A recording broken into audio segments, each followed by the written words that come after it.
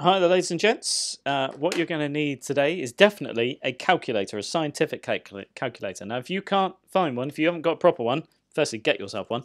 But also, you could go online just for now and go to, if you search up online scientific calculator, you will find one. Okay, it's not going to be as good as having one in your hand, though. Your phone, if you turn it sideways, is usually a scientific calculator. Well, when it's on calculator, turn it sideways. But get yourselves an actual calculator if you haven't got one. You desperately need one. But anyway, your starter really is to do this. I want you to use your calculator to calculate these and round them to 1 dp, 1 decimal place, where necessary. Not all of them need it, but do for some, please. Okay, and I want you to, there's some little squared, to get used to your square button. That might look like a little X with a little box on it, and then you can put the power in, or quite often there's an actual square button where it's an X with a 2 or something like that, and the square root button, which is of course exactly what it looks like. There's a square root. Okay, so off you go. Pause, do all of those, please do write them down, don't just do them in your head, and unpause when you're done. Okay, unpause then. So 5 squared, this is 5 times 5. It's not 5 times 2, it's 5 times 5, which is 25. 14 squared, 196. 8.4 squared, so 8.4 times 8.4. 70.56. But 1 dp, I said 1 dp. So 70.6. Yeah. 4.3 squared is 18.49, but I want 1 decimal place, so 18.5. 112 squared. That would be 100. Oh, blimey, 12,544. So that's 112 times 112. 0.4 squared is 0.16, but 1 decimal place. It's 0.2. 13.1 squared. So 13.1 times 13.1. 171.61. So 171.6 to 1 decimal place. 6.7 squared is 44.89. Now to 1 decimal place, 44.9. Then I think we do to the square roots next. Oh no, we do this. So we do 7 squared is 49, 12 squared is 144. Add those, 183. 121. Square root of 121 is 11, because 11 times 11, 121. Square root of 130. Well, that'd be 11.4. So it's a 1 decimal place. Yeah. 0.04. Well, to do the square root of that, 0.2. Isn't that weird? This number's tiny. This one's bigger. How does that work? 0.2 times itself is apparently an even smaller number. Weird. 3.24. Square root of that, 1.8. Yeah. Coolio. Right. Let's move on. Those kind of skills will be useful. Now, I've got a triangle here. Here's a triangle that has 3 sides and 3 angles. Is it a right angle triangle, though? And you go, well, it doesn't look like it. Well, it doesn't matter, because it's not drawn to scale. That's the whole point of these. So we need a method for finding out if it's right angled without actually having it, written on it, just from the lengths of the sides. And we can find out like this. Let's give it some length. So we got 6, 8, and 10 centimeters, those 3 sides. 1 long side and then 2 slightly shorter sides, or 1 middle side if you like. What I'm going to do is take the short side and I'm going to square it. So I'm going to do 6 times 6. Don't ask me why, I'm just going to do it. All right? So 6 times 6 is 36. And I'm going to then take the next shortest side, which is 8, and square that, which is 64. Yeah? And I'm going to add them together. This is not random, by the way. There's a good reason behind this. I'm going to add those two together, and if I add 36 and 64, I get 100. So all I've done is taken those 2 short sides, square them both, add them together. Now, if let's take that long side, there's always one longer side, and I'm going to square that. So 10 squared is what? It is 100. And look, these are the same. Now, this is a feature of right angle triangles, that if you take the 2 shorter sides and you square them and add them, it will be the same as taking the long side and squaring that. They will be equal, and if they are, then that means that it must be right-angled. Okay, if they're not, then it is not a right-angled triangle. I'm waving my arms emphatically here, which you can't see, but just take it from me, I am. Yeah, square the two short sides and add them. It should be the same as the long side squared. Here's another triangle. Question is, does it always work? Well, let's find out. 7, 5, and 8.6. Okay. Now this has been rounded a little bit. It was probably a tiny little bit longer than this, but it's been rounded to 1 decimal place, all right? So 1dp, that's been rounded to. That's fine. Now let's take the two short sides, because that's the long one, isn't it, that 8.6. Let's take the other two for now. Take the shortest one and square it. 5 squared, 25. Next shortest, 7. Let's square that. 49. Let's add them together. Again, it's not random. This is just what I'm going to do. Just square them and add them, right? 74. Let's take that 8.6. Let's square that. So 8.6 times 8.6 is 73.96. Oh, well, that's not quite the same. But now there's a good reason for that. As I said, this has been rounded to 1 decimal place. It's, you know, there's a limit to how close you can get with a ruler when I measured that triangle. And so it's been rounded slightly, which is why this isn't quite precise. But I tell you what, it's pretty close. I think, you know, because this has been rounded, 74 is absolutely fine. This is definitely a right angle triangle. Yeah. Does it always work? Let's try another one. 3, 6, and 6.7, right? Again, it's been rounded a little bit, this one, so we're just looking for an answer that's going to be really close.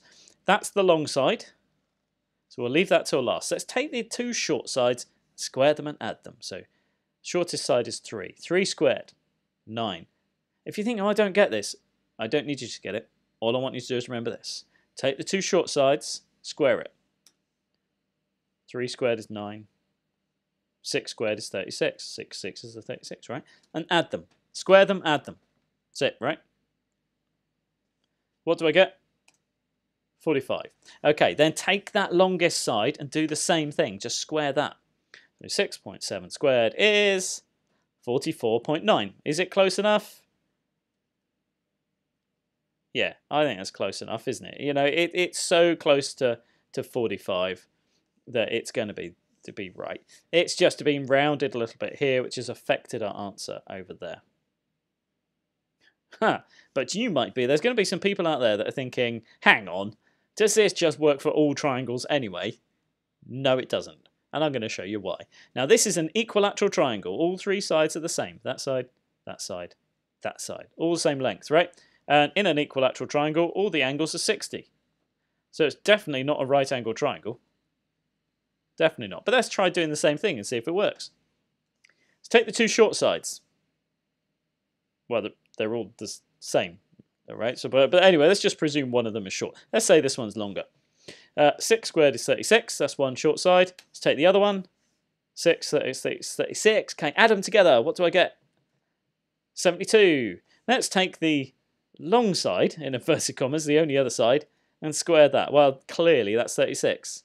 No, it doesn't work. This is not right angled. It is not a right angled triangle.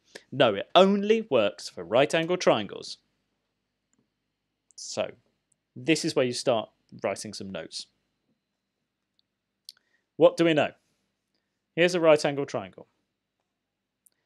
Let's take the shortest side, let's call it A, and square it. Just square it. Just take A, square it, right? And then take the other short side and square that. I'm going to call it B, so B squared. And I'm going to add them together. There we go. Now, it should be the same as the long side squared. So you take the two short sides and square them, add it together. It will be the same as the long side squared. Now, some people do this with C. So they say A squared plus B squared equals C squared. But my problem with that is, well, what does this mean? I use H because it's the long side. Because the long side on a right angle triangle is called the hypotenuse, which is why I use H, because it helps identify it. Oh, goody, I've got a barking dog. I don't know why. We'll find out in a minute. I suspect it's because his mum's home. Well, we'll find out. Okay. So what have we got here? We got, yeah, you square the two short sides, add them. It's the same as the long side squared. Hold on a sec, just got to shout at the dog.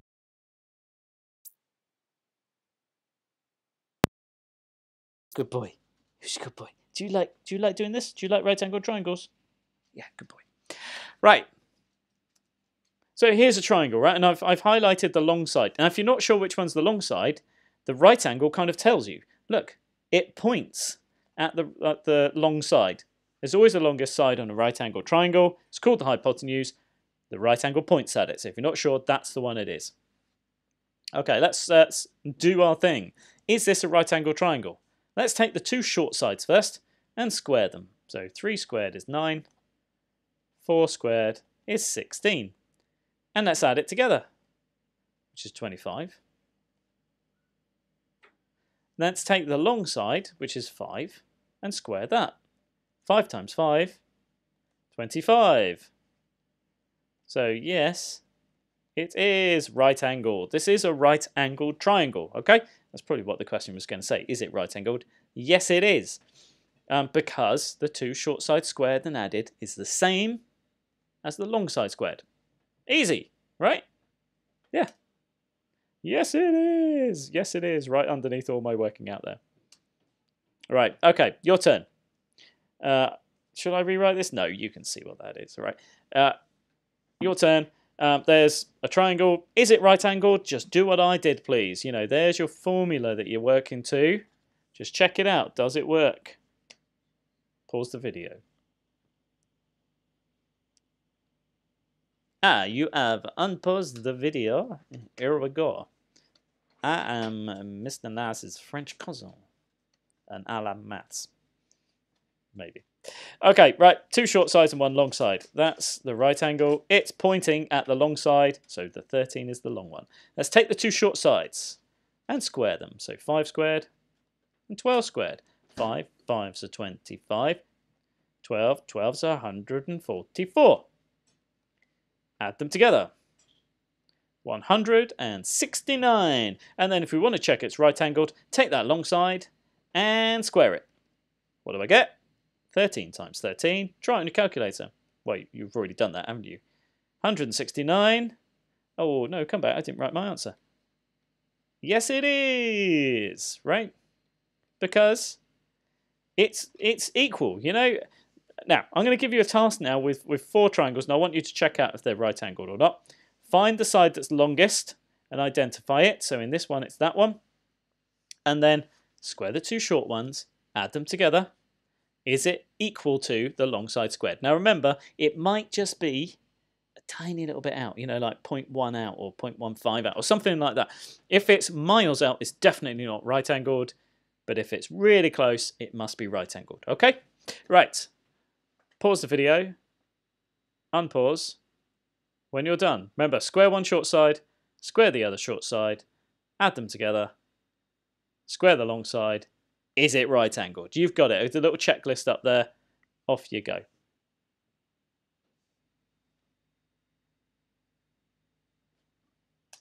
Unpaused. Firstly, I'm going to identify the ones that are the longest sides on each triangle. That one is the longest there. 10.8 is the longest there.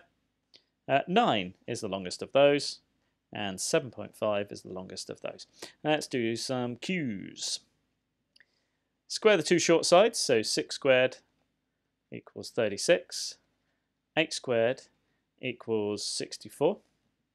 Add them together, and I get 100. Take the long side and square it.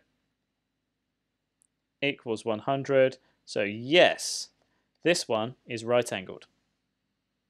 Over here, B. Take the two short sides and square them. So 6 squared is 36. 9 squared, 81. Add them together. And that would be 3 plus 8 is 11. 117. Okay? Then take that long side, 10.8, and square that. So 10.8 times 10.8. That's why I am reaching to my calculator.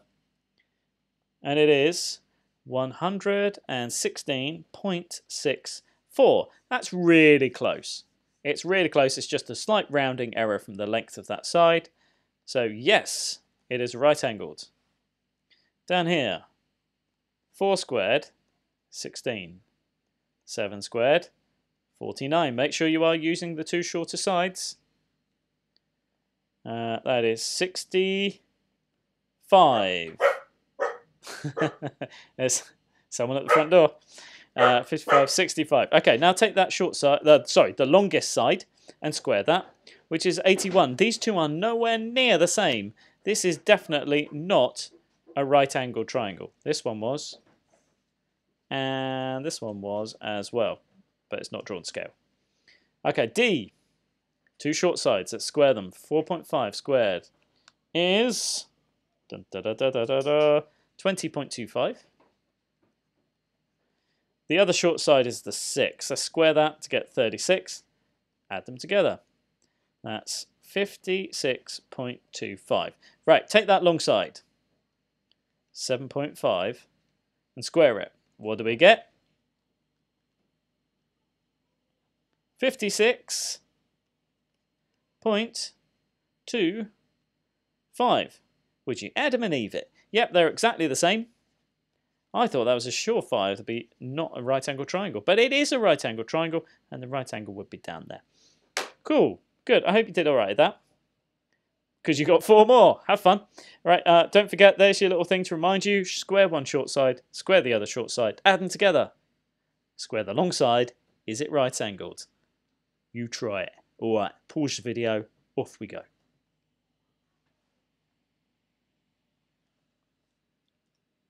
Oh, we have unpaused again, and I am that French cousin once again. Okay, let's highlight the long sides. We've got 8.05, 9 is the long one there, 7.07 is the longest one on that one, and 10 is the one that's longest down there. Okay, right, so let's do 4 squared equals 16, and tell you what, actually, I'm going to do these ones slightly differently. Let's start getting into the habit of, you know, being a bit clever here and saving a little bit of time. Because I want to square 4 and I want to square 7, and then I want to add them together. So I'm just going to do that in one calculation, which is 65. And then let's take that long side, 8.05, and square that and see where that gets us. Which is, ooh, 64.8025. That's so close that we can definitely say that yes, that is a right angle triangle. Good, and that will be the right angle. F, 7 squared plus 8 squared. Let's see what that gets us. You know, get into the habit of doing it like that. 113. And let's square the long side. Well, I already know that 9 squared is 81. This is definitely not a right angle triangle. Those two things are nowhere near the same. Down here, so 5 squared plus 5 squared equals 50. Okay. And because it's 25 plus 25. And let's then take these two, so 7.07, and let's square those. Well, that one, and we get, oh, very close, 49.9849. That is so close. That is also definitely a right angle triangle. And 6, 8, 10, we've already done this one before. 6 squared plus 8 squared is 100. And 10 squared is also 100.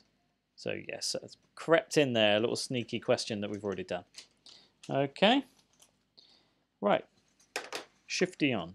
So firstly, a couple of questions. Who discovered this maths fact, this amazing maths fact? Well, I think actually the ancient Chinese did, and Indian mathematicians years ago did as well. But the person that gets credited with this, even though they both did this miles before he did, is this chap here. Isn't he a handsome chap? Lovely beard. His name is Pythagoras, and he lived from 570 BC to 495 BC. Yeah, him. So his name goes on it, even though, as far as I know, there's no shred of evidence he had anything to do with it, and other people discovered it before him. But, you know, why let fact get in the way? So this is Pythagoras' theorem, this one, that if you take the two short sides of a right angle triangle, square them and add them, It's the same as the square of the long side. Right? Let's put that little thing back in there. How could we use this new maths fact? That's what you're thinking. Well, we can actually use it because if we already know that the triangle's right-angled, we can actually use the fact that these two squared and added will be the same as this one squared to find the missing side. And we can do it like this. Let's take that short side and square it, and the other short side and square that, and add them together, right? So we're going to do 9 squared plus 11 squared. So that's 9 squared plus 11 squared, and I'm doing it on my calculator, nothing wrong with that, which is 202. Now, let's call this side x, this long side. No, I know it's the long side because the right angle is pointing at it. If I take that side and square it, it will be equal to 202. So all I need to do is go from it being x squared to being x. And to do that, I need to square root both sides. Effectively, I just square root to get my answer. Square root of 202 is probably a nasty, horrible number. Press SD to get my number. It's 14.2126, etc., etc. So to one decimal place, 14.2 centimetres. That's how long this side is, 14.2 centimetres. Okay, so we're just kind of adapting what we've done. You know, square the two short sides, add them, and then just square root it. Oh, calculate the long side. Why do I always do this where I write all the way through my stuff there? Let's move that. That's just a bit silly on my part, isn't it? So calculate the long side of this right angle triangle. Well, I already did that, and I did it by taking the two short sides and squaring them and adding them. And I knew that that is the same as the long side squared, so I then square rooted.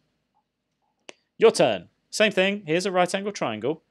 That's the longest side. Just do what you need to do. Square, square, add, square root. Go. Oh, and pause the video. Cool, let's go. So, square the two short sides, 3 squared and 5 squared, and add them together, which I believe is 34, but I'm just going to double check that. It is 34. So that is the same as the long side squared. So if I want to find out what that long side is, I just square root it. Square root of 34 is square root button, 34. In you go. That's it, just literally type it in. Get your calculator to do the work. We're all being lazy. Calculator's the one that's working. To one decimal place, that would be 5.8 centimetres. Well done to those that got that. Good. 2 more then. I need to find the long side on each of these, the hypotenuse. Put your working out down. You might want to also draw a couple of these out as examples. I think that's a great idea. Why not do that as well? Pause the video, unpause when you've done all that and answered them. Okay, cool. Cool, yeah, great. Yeah, amazing. So let's take the two short sides and square them. So 7 squared and 5 squared, and add them together to get 74. 74, 74, zoo lane. So that's the same as x squared is 74. I don't want x squared though, I just want x. So I square root everything. Square root 74. Which is 8.60232. In fact, it's one of the questions we did right near the start. Now to one decimal place, 8.6 centimetres. Right? Square, square, add them, square root. Same here. Two short sides are 8 and 14, so square them both and add them. Get your calculator to do it. Yeah, 8 squared plus 14 squared. Why should I work? Get the calculator to do it. 260. That's the same as the long side squared. I mean, clearly 260 is going to be way too long for this, so I've definitely missed something if I give that as an answer. Then square root it. Because I don't want that side squared, I want the actual side. 2 root 65. Yeah, this is great. We'll ignore the surds for now and just put a decimal answer. 16.1245, etc., etc., etc. 1 decimal place. 16.1 centimeters is how long this side is here. 16.1. Yes? Always check. Is it the longest side? Yes, it is. Is this one the longest side? Yes, it is. Happy days. Right, if you're not sure on that, you really need to go back and watch and listen again. Or obviously ask me for help, unless I'm not your teacher. And then don't ask me, because that'd be a waste of time. Pythagoras, finding the hypotenuse is your task in Dr. Frost. If you get questions wrong, I want you to go back and redo them, please, until you have 100%. Okay? Right. Farewell. Bye-bye.